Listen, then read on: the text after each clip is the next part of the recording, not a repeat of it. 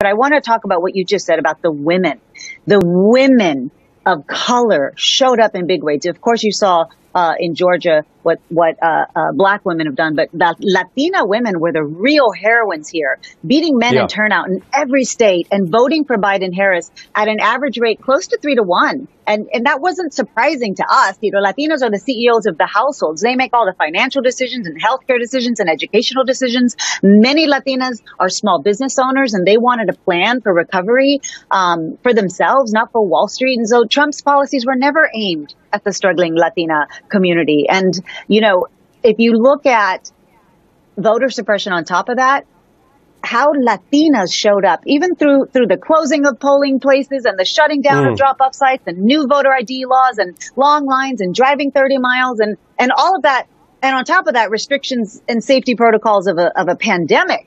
That spirit and perseverance that Latinas use in their daily lives, the struggle to pay their bills and the struggle to show up to their jobs and homeschool their kids and take care of their elders, that's the same perseverance and spirit they use to show up at the polls.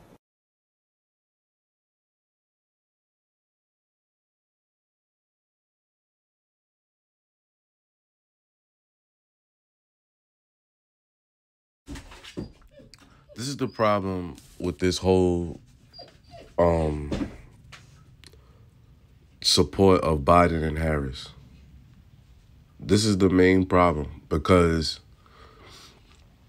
as a people, we were divided, and this is the reason why black men are no longer gonna put our energy and support into machines that work against us.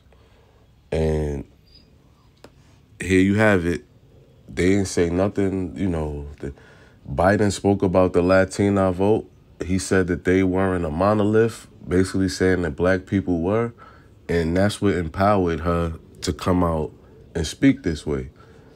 And for black women that have supported this Biden and Harris movement, don't be shocked when you see more black men pulling even further away.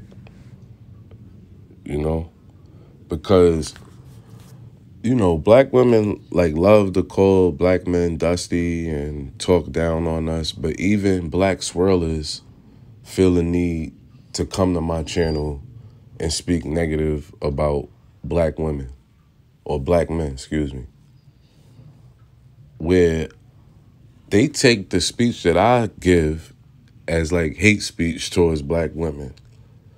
Or even if it's not considered hate, because it's not hate speech, but it's definitely, they take it in a negative way. And the problem with that is that you sit up on these swirler channels talking about you don't even deal with black men. So what do you care what black men are saying about black women that actually deal with black men? Like, you no longer in that race. And this is just like, you know, that's just proof that what black men are saying is true. All we have is us, SYSBM. And if you don't, you're just going to keep lining yourself up to continue to have to deal with this kind of stuff, man. This is Ear to the Streets. Please like, subscribe, share. Thanks for watching.